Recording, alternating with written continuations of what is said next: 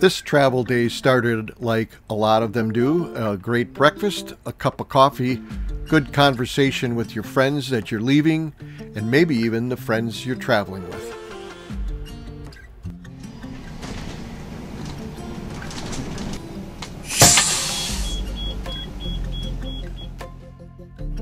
I think one of the realizations you have to have as an RVer, and absolutely certainly as a full-time RVer, that sooner or later you're going to take your turn in the barrel and you're going to have some problems. And today's video is about the problems Pat and Paul had. But when you see this video where they hug here, and this happens right before they get in their rig, unbeknownst to them that they're going to have a 12-hour travel day today, struggling to get to their next destination. It's a togetherness and working as a team and hooked to the same side of the wagon as you're pulling along that makes the process so much easier to do. It turns out that we traveled about 1 hour before we actually started to have problems with Paul's cooling system. And when I looked at the map later, it was almost all an incline, but it was never more than about 3%. So it's like nothing that we've experienced in the past. But I can tell you that when you're driving behind somebody that you're caravanning with, and remember, this is just our little private caravan now, we're done with the adventure caravans one, and you come around a corner and you see your friend by the side, it is probably about 75% as traumatic as if it was happening to you. So coming up on the right, you'll see Paul, and it's right at the top of this incline. I'm going 50 miles an hour like I'm supposed to. And as you come around this curve and you're looking at different things as you're guiding your motorhome through here, you kind of discover this maybe late enough to be able to judge, do I really have enough room to put 65 feet of motorhome there? Yeah. Okay, give them a call. Don't use the radio. I'm doing it. Yeah. Yeah, we're said to stop the engine, so we're going to check and see if the fan belt went. Oh, okay. All right. So if you find a pull up there, just go ahead. Okay, we'll let you know then. Okay. All right. All right. Bye-bye.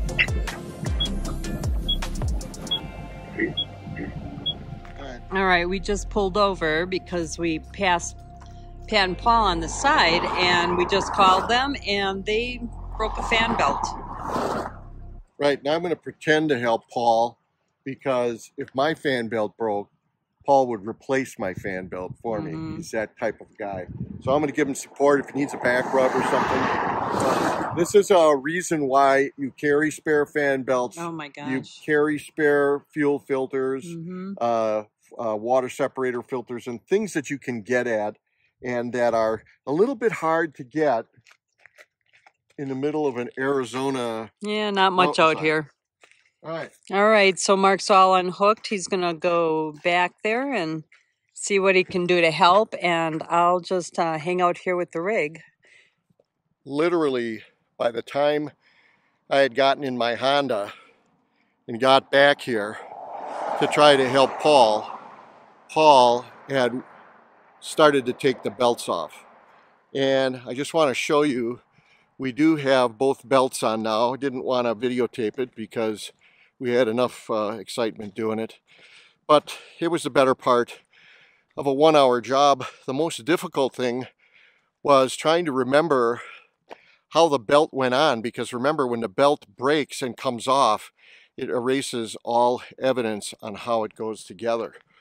So I have a diagram of mine. I could not find it to help Paul, and literally remembered where it is right when the job was done. And that is, I have the diagram in the same bag that the belt is in, which is in my underwear drawer to keep it cool and not baking in my bays here and degrading. This is the level of tools that you need to do something like that, and if you're not ready for it, maybe you're just better off calling CoachNet. So hopefully we're going to be wrapping things up here, and I'll turn the camera off so that Paul and I still remain friends. So they got the fan belt fixed. And now we're getting some antifreeze out. I guess they need some of that. But this is one of the things that's nice traveling with others, that we do help each other out. We just got a message from Pat that their temperature is all over the place. So we're going to, they just pulled over. We pulled over, going to see what's going on. I don't know what it is, but looks like there's something leaking. Also, they did say they were kind of low on antifreeze, so the temperature may be all over because we need to add some more. See, here's what happened. Okay, so just like any of you guys out there, we're pontificating and talking about how the coach was filled, what level the coach was sitting at when we were putting in the antifreeze. Did it take a full load of antifreeze? Was it still low with coolant? Who the heck knows? These things are really complicated. Now, I can't tell you, when I looked in there, one thing I noticed was that there was water coming out at the connection of some big inlet to the DPF filter. I don't know what the heck that's supposed to be doing there, but I certainly know water shouldn't be coming out of it. Take a little listen here how surprised we were of the next thing that happened to the engine. I suppose there. All right, the thing over there is kind of dry. Who shut it off? It just shut off. Hot. I'll need to put the antifreeze in. Yeah. Now, it's at this point that the Chan man would have officially given up, because obviously the electronics is taking over and protecting the engine. But I'm telling you that Pat and Paul retired as successful farmers because they didn't take no for an answer many times, and they know their way around machinery. So they're going to forge ahead and try to limp this thing along, because I'm sure that they're convinced that there's just a giant slug of air in the cooling system, and it still just needs to be filled properly. All right. Let's see which one you want. Well, there's different colors, and It's kind of funny here that we're having a conversation about the different colors of antifreeze, because ultimately Pat and Paul were desperate enough. They could, care less. They had to put any color in there because they wanted a mixture of that to raise the boiling temperature as well as the water they were adding. Little did I know that in 5 weeks I was going to be in a situation on a failure that I had where I needed the correct color of antifreeze, and unbeknownst to me, and as unbelievable as it sounds, Gaffney Freightliner had set me up for failure by putting an oddball brand in and an oddball color that I was only able to get if I would buy 55-gallon drums of it. So all of a sudden now I was left with some tough decisions to make. So I want anybody to reply in the comments if they can figure out where Paul got this. Oh my God. Marco! We've got drama going on. You're Fifi, huh? Do you have a cover? So unbeknownst to me, the drama was all of a sudden we couldn't find the radiator cap. And it was one of those little games where you had to look and look and look and look. And when you couldn't find it, you had to stop looking at the same places you were looking at. And you had to start looking in places that looked improbable for it to be. And lo and behold, there it was. Sitting down inside. All right, that's done. Let's see what we can do now.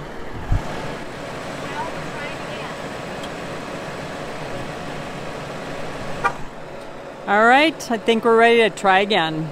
Here we go. As you can see, it's starting to rain. And Paul pulled forward a little bit just to see if we see any leaking again, like we saw a little trail behind them. Looks good. Well, as it turned out, it wasn't good. And Pat and Paul continued to have to limp along.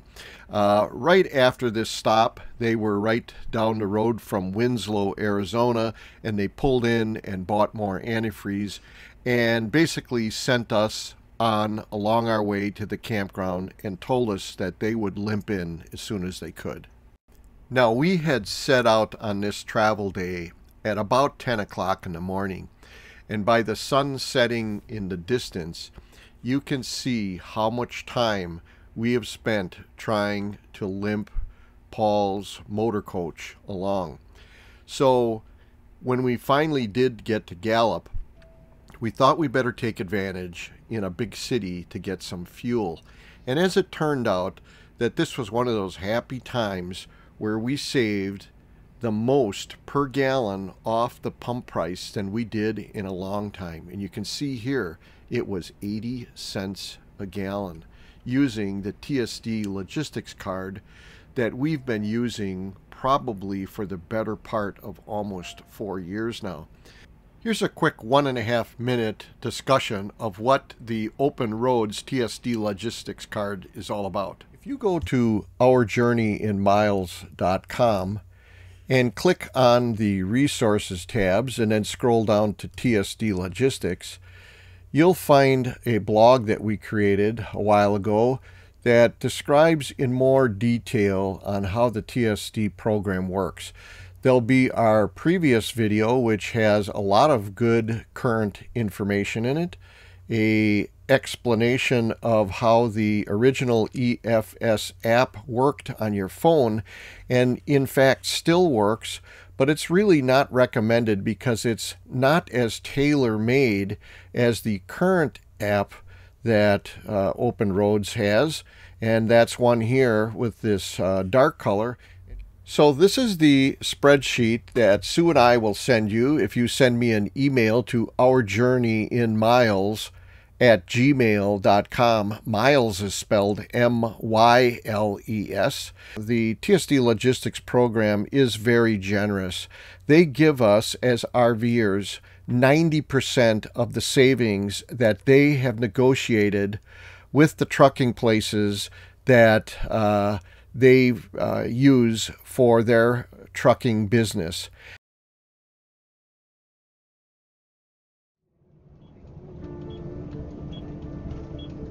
Oh yeah, it's a hotel. It's in the back of a hotel.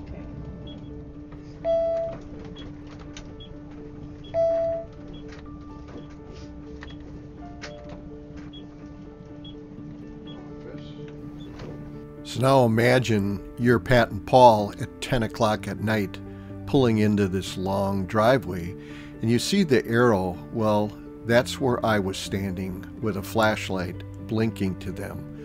That's what being in a caravan, either a professional one or with your buddies, is all about. Helping each other. Hopefully we got a pull through, that'd be nice. But I don't know. Find out. So now it was time to go inside and see what kind of spots they had saved for Pat and Paul and us for overnight. All right, that was the longest, 222 miles. Now, when we saw the spots that we were assigned, we were really happy for Pat and Paul because at this time they still were thinking that they were going to have their rig towed in. And it looked like it was going to be about $3,200 to $3,500 to have that done, to have it taken from Gallup here to Albuquerque. But you can see that when we get to this spot here, it would have been a perfect place to have that done. And it could have came right to the site and picked the rig up. The thing that complicated it is that we had a train ride booked in 2 days that Pat and Paul were really looking forward to going on. And so they decided to leave their rig for a few days at this campground and then come back and get it towed when they had time.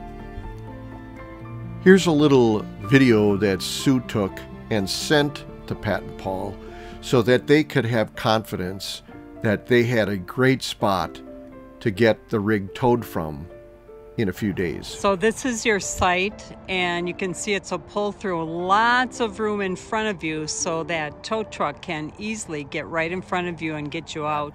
This bouncing icon here on the lower left you can see is the Sedona, Arizona campground that we were in, and it was during this leg of the trip here, probably about where my cursor is, right before Winslow, where the overheating issue started.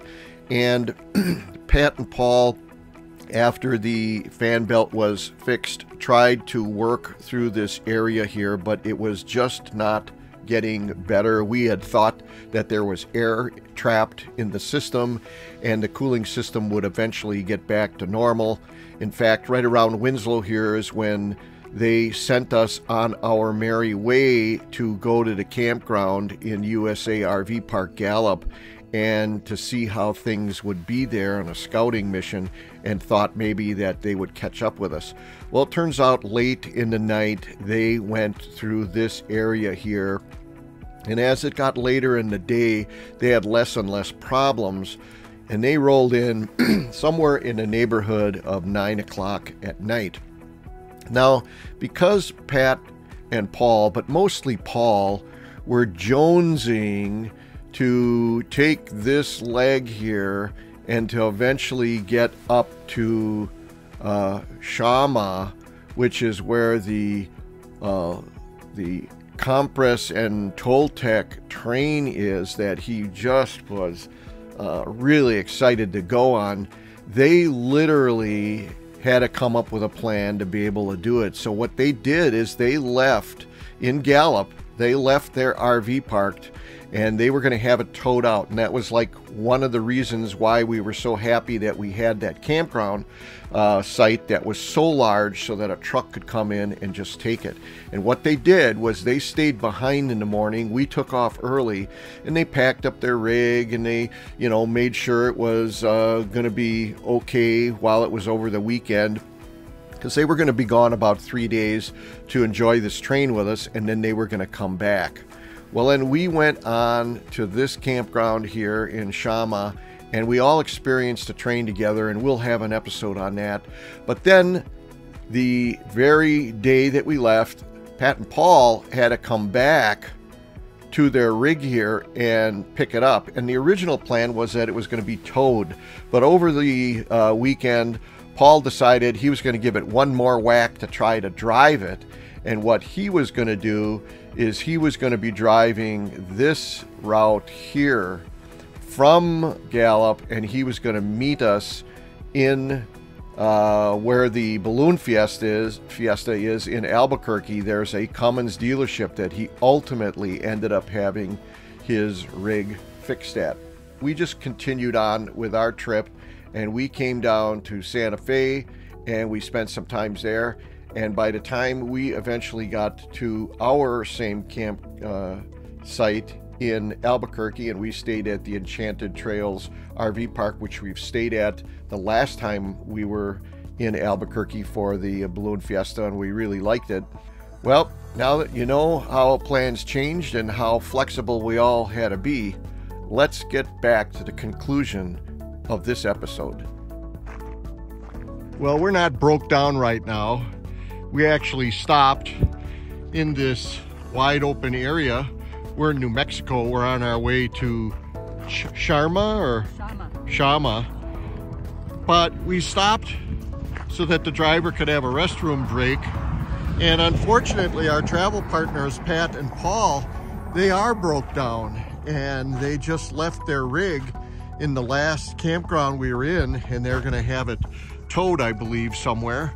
But that brings up our adventure caravans. We have not taken our tags off yet. They come off relatively easy, and it just shows the security that we had, because we did have some people that had some issues and some breakdowns, and our tail gunner helped them take care of everything. And it was kind of startling because now Pat, Paul, Sue and I, we are on our own to come up with our own plan here. So once again, we were reminded about the peace of mind we had, and now we're on our own, and the peace of mind is... I like having a tail gunner. Yeah. On these two-lane highways through no man's land. Yeah. I mean, you hardly see any cities. I like that security. Where's my tail gunners? All right, let's get going, honey.